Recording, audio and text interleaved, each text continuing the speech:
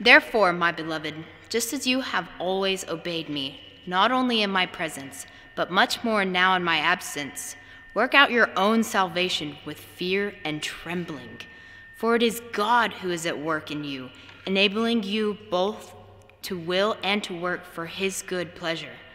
Do all things without murmuring and arguing, so that you may be blameless and innocent, children of God without blemish, in the midst of a crooked and perverse generation, in which you shine like stars in the world. It is by your holding fast to the word of life that I can boast on the day of Christ that I did not run in vain or labor in vain. But even if I am being poured out as a libation over the sacrifice and the offering of your faith, I am glad and rejoice with all of you. And in the same way, you also must be glad and rejoice with me. This is the word of the Lord. Thanks be to God.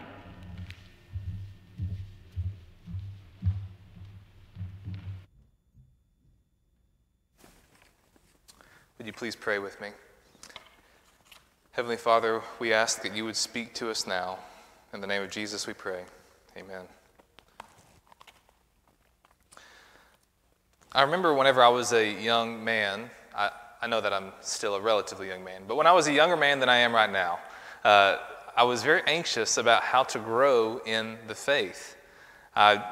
For a period of years, was very, and this is still a desire that I have now, but even more so when I was in college and in high school, I had a fixation with reading the Bible and knowing what is in here. How can I know the word of the Lord? How can it help me become a more mature Christian in the faith? And not only what do I need to know with my mind, but how will that be translated through into my actions? How will I know what being a mature Christian is like? Thus far in my life, whenever I wanted to get stronger or if I wanted to learn something, the answer was to go to the gym and work out, or sit down and read again and read some more, and maybe you'll grow. Watch others who know what they're doing. But how do we become mature in the faith? That's a good question. And it's not always easy, because as we read in the Bible, one of the things that it tells us is that we grow by God's grace. And so we know that we're justified by faith alone, not by the works that we do. But still, there is some correspondence to our actions, to what we do. Well, I think that this passage today that McKenna read for us a moment ago speaks to this issue. And so here's what I hope that we'll see today as we look to Philippians chapter 2, verses 12 through 18. That our unity as a congregation is dependent upon us acting our salvation through the Holy Spirit's empowering, as we joyfully offer our lives in the service of our Lord and Savior Jesus Christ. Our united witness as a congregation is dependent upon us acting our salvation through the Holy Spirit's empowering, in order that we might joyfully as we joyfully offer up our lives in the service of our Lord and Savior Jesus Christ. And I think as we go through our passage today, we kind of see this take place in three distinct phases. And the first phase that we see is a truth, that is that our spiritual growth is a divine human process. Our spiritual growth is a divine human process. As the Apostle Paul speaks, he grounds what he wants the Philippians to accomplish in the work of Jesus. And he actually refers back to what we saw last week in his letter, namely that we remember seeing how he spoke about the grand humiliation of Jesus Christ, namely that Jesus, the divine Son of God, humbled himself by becoming a human and dying, and whom God then exalted to his right hand. And not only is this the theological truth upon which our faith is founded, but Paul then says, but you also act this way towards one another. It's not just a truth that remains abstract out in the ether somewhere, but this should be embodied in your lives. As Jesus gave up his own wants, desires, and preferences for the needs of others. And indeed, he encourages us to count the needs of others as more significant than our own.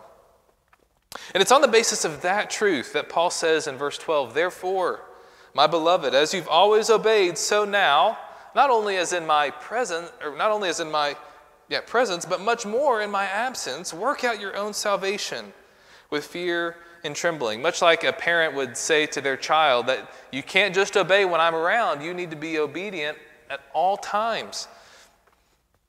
And he uses this phrase, which I think is significant. He says they are to work out their own salvation. To work out your own salvation. Now again, we have to figure out what this means, because he can't simply mean that we are to, through works, earn salvation.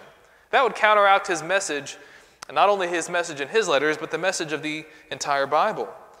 Remember, he says that we are justified, that we are declared in the right before God on the basis of our faith alone, not on the basis of the good works that we do. Indeed, later on in chapter 3, so we'll see this in a couple of weeks, he even notices that his own good works, he says, they don't count as anything for me before Jesus, but rather I look for the righteousness that comes from Jesus Christ that I received by faith. But there still is a doing to our salvation. There is a working out, as the ESV says, of our salvation. And it's something that they're not left to do in their own strength. Verse 13, he says, work out your salvation in fear and trembling. But look at verse 13. This is the key. For it is God who works in you, both to will and to work for his good pleasure. So what Paul's saying is that as our salvation works itself out, as we are doing the effort, it's actually also God who is working in us. We shouldn't have to pause and be hung up over the question of, am I doing the right thing, or is this God doing the right thing within me? But rather, it's a divine human act. Now, the priority does remain with the Lord, but our efforts are God's efforts as he empowers us by the Holy Spirit. And we read this elsewhere in the New Testament, a very famous passage. I think it'll sound familiar, Ephesians 2, 8 through 10. It's a very famous passage. For it is by grace that you are saved through faith, and this is not your own doing. It is the gift of God, not the result of works, so that no one may boast. But listen to verse 10 though. So, not saved by your good works. Verse 10, for we are his workmanship, created in Christ Jesus for good works, which God prepared beforehand that we should walk in them. So we're saved by faith alone, but we are saved for good works, to do good things. And if we've read the Bible, that shouldn't surprise us too much, because think about the example of Abraham, who we're told believed and it was counted to him as righteousness, but what did Abraham's belief look like? It meant him leaving the land that he grew up in, leaving the family that he was familiar with, and answering the call of God to go to take his family to a new land. Or consider Peter. He's in the boat with Jesus. The storms are raging, or he's in the boat without Jesus. They went ahead without him. The storms are raging and he's not sure what to do. And then who do they see coming to them from across the river, walking on water? But Jesus himself. And what does Peter do? He gets out of the boat and he walks on water until he looks at himself and he falls in. See, Peter believed, he had faith that that's what Jesus was doing. He had faith that through Jesus, he too could walk on water to meet him. And that faith manifested itself in him hoisting his leg out over the side of the boat and getting in the water. If he hadn't believed, he wouldn't have gotten in the water. This is how James frames it in James chapter 2. We have to remember this, that faith by itself, if it does not have works, is dead. And so sometimes we might be anxious. Am I doing good works from faith or from my own strength? One time I was leading a small group at the church that I went to in Jackson, Tennessee. And there was a young college freshman there, and I said, how's your week been? He's like, well, on Saturday we were going around and we were evangelizing. We were actually knocking on people's doors and sharing the gospel. But then I stopped and I said, were you getting a lot of opposition? Were people shutting the doors in your face? They're like, no, I just wasn't doing it in the right heart. And I was like, wait. You were doing something that Jesus commanded you to do, but you stopped because you felt like you weren't doing it from the right motivation. And I understand how important that is, because the Bible does speak about our heart and the need to obey from the right position. However, that doesn't give us a reason to bow out. The answer isn't, am I doing this by faith or by God's strength, but rather, where is the source of my power coming from? Right? Am I trying to give myself a cheap grace that Dietrich Bonhoeffer said, where basically I forgive myself for my failings, and I basically point to myself as the model for other people? Or am I living by God's own grace that He's given to me in Jesus Christ? And this is where our good works come from. Right? Knowing this truth, it waylays our anxieties. We're not trying to earn our salvation when we do good works. We're not trying to earn God's favor. But we're becoming mature in Christ. And this is something that Jesus calls us to. Right? The Christian who fails to mature isn't very much different from someone who is an emerging adult who is having a season of prolonged adolescence. And we know that that can last into one's 30s, 40s, 50s, 60s. I'm sure you know people in their 70s who still live as if they were 20 years old without a care in the world. It's not a bad thought to have for a 20-year-old, but it's kind of embarrassing if that's the thought of a 70-year-old. Indeed, although our physical age should correspond to our spiritual maturity, it doesn't always, but we're called to grow up. Right now, we're trying to expand Peter's palate. I was talking with someone before church about Peter's appetite. We don't give Peter steak yet, and he doesn't really eat any vegetables. We try, but he's not really keen to them. And it's not only that he's uninterested, that is true, but he's also a toddler. Right? I think I've learned that whenever Jesus said, don't cast your pearls before swine, it mainly was referring to don't give children nice food. At least that's what I've learned growing up. To Peter, gummy snacks are about as important as bread. And, we pray as he grows up, we're going to be diligent to keep feeding him other food. But if I meet an adult who mainly subsists off of gummy snacks, unless there's some very particular medical concern, I'm kind of concerned for that adult. Here's how the author of Hebrews describes this in Hebrews 5. Verse 11 through 14. He says, about this we have much to say, and it's hard to explain since you've become dull of hearing. For though by this time you ought to be teachers, you need someone to teach you again the basic principles of the oracles of God. You need milk, not solid food. For everyone who lives on milk is unskilled in the word of righteousness, since he is a child, but solid food is for the mature. For those who have, listen to this, for those who have their power of discernment trained by constant practice to distinguish good from evil. Remember what Paul prayed at the beginning of Philippians in chapter 1? My prayer is that your love may abound more and more with knowledge and all discernment, and so that you may approve of what is excellent and so be pure and blameless at the day of Christ Jesus. He wants their discernment to grow so that they can be mature disciples, living out the faith. And if we are in Christ, we grow in maturity. As we think about how this happens in our lives, how does the power come from God? One pastor said one time that we are to act the miracle. Act the miracle. A miracle is whenever God does a special work in His creation that is unnormal from the way things normally go. Now, He's always control over everything, but a miracle is when He does something special. What Paul's saying, God is doing something special in your life whenever you obey, whenever you work out your faith. But we're called to act it out. So our spiritual growth, our sanctification, our growth in holiness, remember, it's a two-sided process. It's not that we are equal partners with God. There is a priority with God's work first. But it is through His work inside of us that we become mature disciples. So that's phase one. That's phase one. Spiritual growth is a divine and human process, and we work out our salvation with fear and trembling. But what's phase two? Now, we might expect Paul to say, okay, if you're going to be a mature disciple, here's what you need to do. You need to serve the poor. You need to evangelize the lost. You need to resist temptation and put your sin to death. Those are all important things, but that's not the next thing that he says. So work out your own salvation with fear and trembling because God's working through you to will and to work for His good pleasure. So what's the next step? Verse 14. Do all things without grumbling and complaining. How about that? But the phase two is this, that our humble unity is a witness to the world. Our humble unity as a result of our spiritual maturity, is a witness to the world. Verse 14, do all things without grumbling or complaining. You could say grumbling would be like murmuring or bickering. Quarreling, or disputing is, again, that's some connotation of just infighting and quarreling together.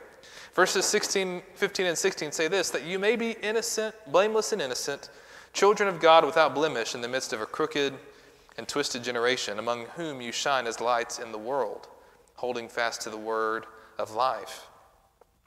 In these verses, Paul actually makes a lot of subtle references to the Old Testament, in particular to the time of wilderness wanderings that we read about in the book of Numbers and Deuteronomy. Right? Again, think about Paul's first exhortation. He says, don't complain, don't grumble. Well, if you know anything about Israel's history, and particularly their history in the wilderness, you know that was a common occurrence. Right? Last fall, we were in the book of Exodus, and we noted that, as soon as they're delivered on the other side of the Red Sea. So what have they witnessed? They witnessed God perform mighty acts of judgment against the Egyptians. We witnessed God bring them out of the hand of slavery. He opened up the waters of the Red Sea so that they could pass through safely. And then he closed up the waters over Pharaoh and his army. And it only takes 3 verses in the Bible, 3 verses past that episode, for Israel to start complaining in Exodus chapter 16. And sorry, not 3 verses, 3 days. 3 days. They emerge, and in 3 days they're already complaining and infighting, and this becomes a pattern for them. We want to be honest, they had some challenging circumstances, hundreds of thousands of people in the wilderness without water. That's concerning. But it gets worse for Israel. In the book of Numbers, Israel walks up to the border of the promised land, the land that God had promised Abraham he would give to him and his descendants. And they're about to take it. But before they go in, they want to do some due diligence. So they send in some inspectors, some spies, to scout out the land to see what it is. And they say, listen, it really is as good as God said, but there are some nasty-looking people there, scary-looking people. And so the people get this report, and they decide to veto Moses. I want us to read in Numbers 14 for just a moment how they respond. It says, then all the congregation raised a loud cry, and the people wept that night, and all the people of Israel grumbled against Moses and Aaron. The whole congregation said to them, would that we had died in the land of Egypt, or that we had died in the wilderness. Why is the Lord bringing us into this land to fall by the sword? Our wives and our little ones will become a prey. Would it not be better for us to go back to Egypt? And they said to one another, let us choose a leader and go back. The people are on the cusp of the promised land, but they refuse to enter their inheritance. And the reason is because they lacked faith. They didn't trust that what God had promised he would come through on and be faithful to deliver to them. Right? Faith means that we lay a hold to God's promises and what he has said. And so for the people of Israel, it would mean not complaining and entering into the land, right? They didn't form a back to Egypt committee and decide, let's go back. No, they were to go forward. And again, there is a place to complain, right? I want to be very careful about this as a leader. Right? While complaints against leadership can be dangerous, they are sometimes warranted. Again, I'm not going to say that as a leader I'm beyond scrutiny, that I'm beyond people who disagree with me. That's not what I'm saying at all. But what Paul is talking about here is the type of complaints which cause problems in churches. They're rarely reasoned and principled disagreements, but so often those type of disagreements are just bickering and sniping at one another. And so he has this exhortation, do all things without grumbling or complaining. Right? All it takes is for one group to start grumbling and to casting doubts upon the works of the leadership or upon the works of other people. And I just want us to all remember, it doesn't cost anybody a dime to cast aspersions upon someone else. But the price to be paid is paid by everybody. Right? Leviticus 19 verses 16 says it this way, aware of this, how dangerous this could be. It says, you are not to go around as a slanderer among your people, and you shall not stand up against the life of your neighbor. Indicating that the practice of slander is taking away the life from someone else. I am the Lord, God says. All right, you have to think about if you're going to share a rumor that you've not confirmed, that's unrelated to others, who's going to pay the price for that rumor? There was a story one time of a rabbi in a town, and there was a man who told nasty stories about him. And they're the whole town. And after a little while, that guy felt sorry. He felt remorse for what he had done. And so he went to the rabbi and he said, I'm sorry for what I've done.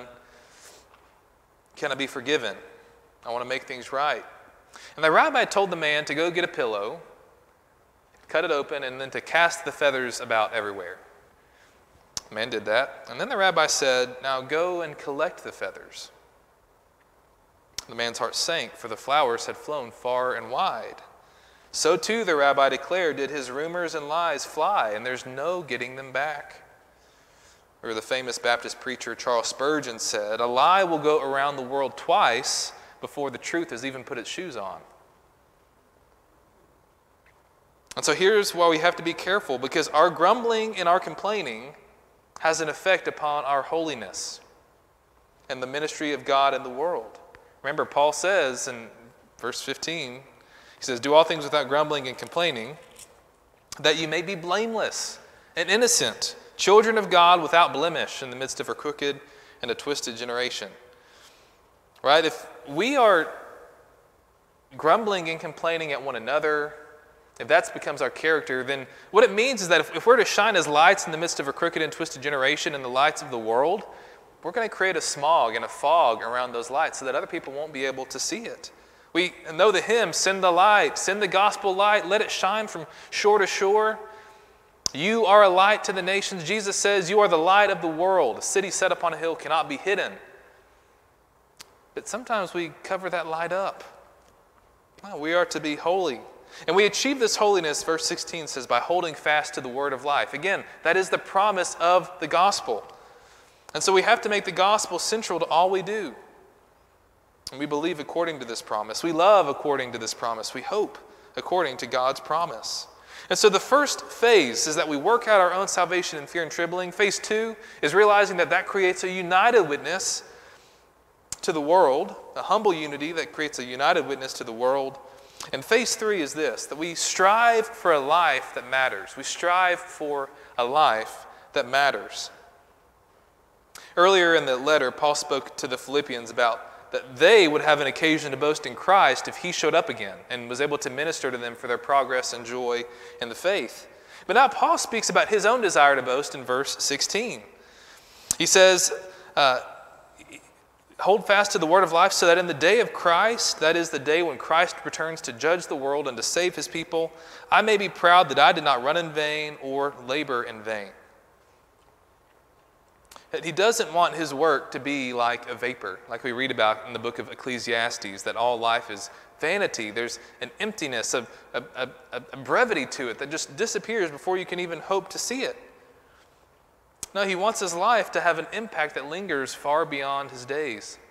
Imagine a man who decided he wanted to make an impact on the world, and he was a very generous man. He was a philanthropist, and so he worked very hard to raise money to build a hospital. He recruited people to help him out. He formed a board, and they made a decision about what they were going to do. And then he got a contractor to do the work and made it to be state-of-the-art. It was going to impact the health in that community for years. And the day before the hospital is to open and they cut the ribbon and start using it, lightning strikes and burns the hospital to the ground. Did that man's life have meaning? Right? We might want to say, well, yes, because he meant well, but what impact did his life make other than asking people to give of themselves? We don't want our lives to be that way. Paul actually used that metaphor in the book of 1 Corinthians. He said, listen, the person who lays the foundation is Jesus Christ himself, but all of our work will be tested one day.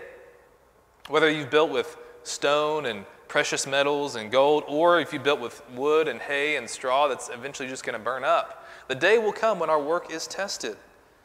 But Paul wanted to make an impact, and indeed we have a desire to make an impact. Paul speaks of how he can live such a life in verse 17. He says, even if I'm to be poured out as a drink offering, a libation was what McKenna read earlier in her translation, a drink offering upon the sacrificial offering of your faith. I am glad and rejoice with you all. Again, Paul wants to make an impact. But he's not so choosy that he never commits, you see. Sometimes we're like, I want to make an impact on the world, but I'm just going to wait until the right opportunity comes. I'm going to vet every single chance. No, what he does is he gives his life for the sake of the gospel. Where he's at in prison, he understands that he may not survive. Right? He might pour out his life, literally. But he calls himself a drink offering. And I want us to understand what he means by that. Because in ancient Israel, they had a lot of different types of offerings. And a drink offering, you read about those in Numbers chapter 28. They were a type of offering that were offered every single day, along with, there was a daily offering and a monthly offering that was given at the temple of an animal that was sacrificed. And alongside that, they would pour out some wine. And Paul is saying, listen, if you offer your life as a sacrifice, even if I'm poured out alongside, that's okay. I actually rejoice in that. It's actually a reminder, I think, as we think about Jesus' command to bear your cross and to take it up and to die to yourself every single day, that just like the daily drink offering, that's how we are to live. We remember what Paul says in Romans chapter 12, verse 2. He says, I appeal to you, therefore, brothers, by the mercies of God, to present your bodies as a living sacrifice, holy and acceptable to God, which is your spiritual worship. Indeed, this is how we make an impact. And Paul is talking about a full-orbed faith. It's trusting Jesus. It's following him with all that you have as our lives because we're a part of the body. It's realizing that together as a church, we have a public witness out into the world, and that our conduct, our unity, our message that we proclaimed has implications not just on our lives, but on the life of others. It's caring not only about the internal church health and unity, but also about the external impact that we have as a congregation. And the fruit of all of this labor is joy. Paul says, even if I'm poured out as a drink offering, I am glad and rejoice with you all. Likewise, you also should be glad and rejoice with me. Right? It reminds me of something that the Apostle Paul said in the book of Hebrews, Paul didn't write Hebrews. We don't know who wrote Hebrews, but the book of Hebrews says. In chapter 11, he talks about the legacy of those who had faith, and that faith led them to follow God. So again, Abraham believed and he left his hometown. Moses believed and he forsook the wealth of Egypt in order that he might serve the people of God. Rahab, the prostitute, believed, and therefore she rescued God's people and gave them safe harbor in the land of Canaan.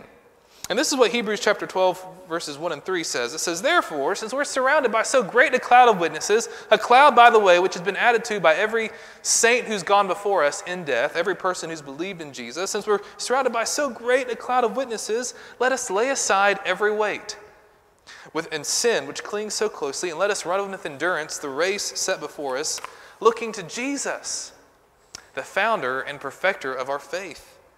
Listen to this. Who for the joy that was set before him endured the cross, despising the shame, and is seated at the right hand of the throne of God. Consider him who endured from sinners such hostility against himself, so that you may not grow weary or faint-hearted. Jesus went to the cross, endured it for the joy that was set before him. I think there's something that we experience as human beings whenever we give our life on behalf of other people. We are often encouraged to be hedonists. That is, we want to live purely for the sake of pleasure. Right? And it's really easy because many of you, not everyone, has a smartphone where you can live your whole life with you can spend hours and hours a day. The latest statistics show that people spend between 4 and 6 hours a day on their smartphone if they have one. It's easier than ever to be entertained. Right? You grow up in an era where you have 3 channels on television, and now you've got millions of YouTube channels you could watch at any hour of the day. We can make our life about ourselves, but if we give our lives in the service of Jesus Christ and the love and the service of other people, then that's a life that has an impact. And there's a joy that we can receive in that. Jesus tells us that if we are using what he has given us well, that we can receive joy. And I'm reminded of the parable of the tenants in the Gospel of Matthew chapter 25. Remember that parable? There was a landowner who was going away, And so he had 3 servants, and he gave one servant 5 talents. That's a lot of money. Another servant 2 talents, and another servant 1. And when he returned, the one who had given 5 had doubled the investment. He now had 10. The one who had given 2 had doubled it. Now he had 4. But the one who had 1, he just sat on it. He was worried about the character of the master. He didn't indulge in that. I don't want to focus on that right now. I want to focus on the people who did use their gifts well. Jesus looks at those in Matthew 25, verse 21, and he says this, "Well done, good and faithful servant. You have been faithful with little, and I will make you faithful over much. Enter into the joy of your master." Enter into the joy of your master. You might say that those servants worked out their own salvation in fear and trembling. And this is something that we can do in our own lives as we lay a hold of the promises of God by faith. And so today I want to ask you today, if you're here and you've never committed your life to the Lord Jesus Christ, maybe you're watching online, that the energy that Paul speaks about is only available to those who have placed their faith in Jesus, whom have received his Holy Spirit and whom God is actively outworking their salvation in their lives because God has transformed their heart. If you've never trusted Jesus before, if you've never placed your faith in him, then you can do so today. The author of Hebrews would say, today is the day of salvation. We have a righteousness that doesn't come from ourselves, but rather that comes through faith in Jesus Christ, the righteousness of God that depends upon faith. But the call is also for us who do believe in Jesus, who've believed in him for many, many years, that we would continue to work out our faith, that we wouldn't rest at that task. To remember that we do shine as lights on the world if we shine the light. Let's not cover up the light that Jesus has given us. Let's not put a basket over it. Let's not let Satan blow it out, as the song would say, but let's let our light shine as a joyful, loving people of God. As we read, as Galatians chapter 6, verse 1 says, as we bear one another's burdens and so fulfill the law of Jesus Christ. That we would exhort one another, as Colossians 3 says, with psalms and hymns and spiritual songs, with thankfulness in our hearts toward God, as we build up one another in love. If you would, please bow your heads with me and let us go to the Lord in prayer. Heavenly Father, we are thankful, God, that you are a God who is continually at work within us. You have not abandoned us after your Son Jesus Christ ascended to heaven. You didn't leave us by ourselves, but actually you sent us a helper. That's what Jesus promised. The Holy Spirit, the helper, the paraclete, the counselor who dwells within us, who unites us to one another, but more importantly, unites us to you. Father, I pray that as we consider our lives, that we would not grow weary in doing good, that we would not grow tired about the quest for holiness and the passion for you, but rather that we would continue to live in our lives, that we would do all the things that your word commands, that we would continue to root out sin in our lives, that we would not allow anything to detract us from our affection toward you. Father, I pray that you would give us an eye and a heart for our neighbor and for those who are suffering and in need. Father, and I pray that as a congregation, because your word is addressed to a church and it's important for us here, that we would be a people not known for griping and grumbling and complaining, but rather that we would be a people who are known as the light, as those who bear witness to the light. Father, we don't want people to look at us and say, look how wonderful people they are. They're very nice. They've been there a long time. Father, we want to be a people who reflect the Son, who reflect your Son, Jesus Christ, to the world, so that when they look at us, they say, that is a people who reflect the love and mercy and the gospel of Jesus Christ. Father, I pray that you would help us to renew our commitment to you. Would you renew our faith? Would you strengthen it? And would you help us to hope? Father, to have a focus on the joy that is offered in Jesus' name to us. Father, we pray all these things in the name of Jesus, your Son.